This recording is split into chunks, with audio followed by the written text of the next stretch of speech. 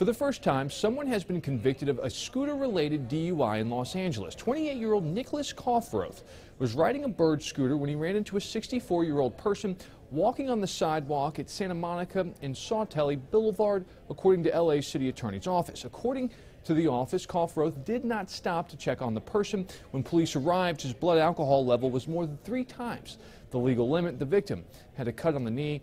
Kaufroth was convicted of operating a motorized scooter under the influence in 1 count of hit and run.